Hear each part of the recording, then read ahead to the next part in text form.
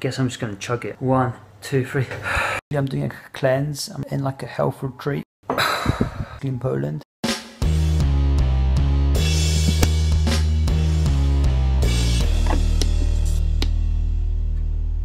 Placebo effect ranges anywhere from 30 to 75% success. In fact, something very powerful happens when you believe.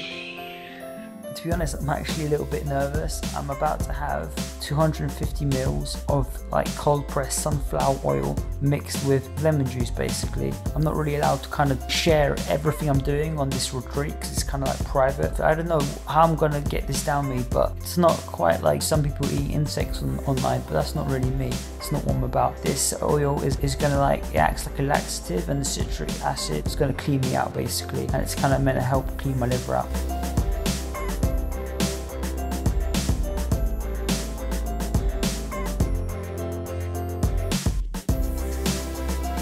Let's give it a go.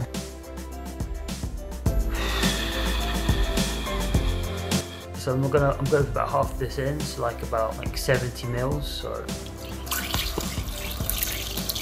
okay.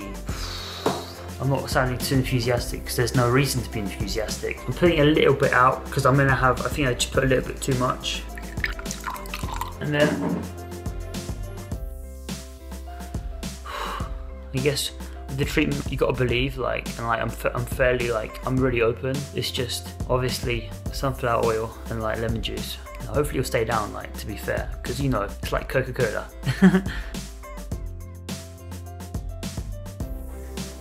Now we're going to whisk this. We don't want there to be any kind of separation because one's a liquid and one's an oil, so we're going to give it a right whisk.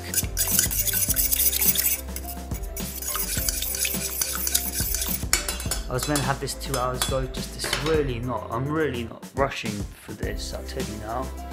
It's really not something I'm looking forward to, but let's give it a go, let's do it.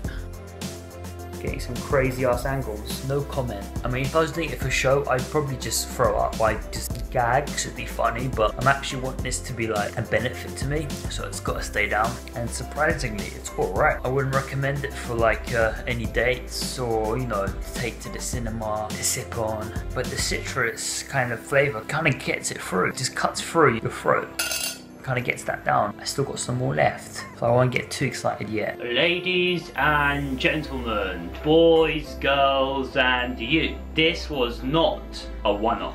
This was for 14 days, every evening.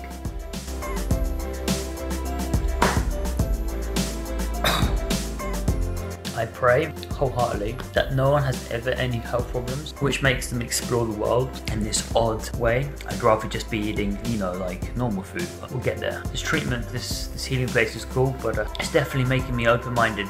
But this is the one thing I'd have prayed for when I was diagnosed. There was just so much hate and negativity, and no one out there to say the right thing. But not anymore.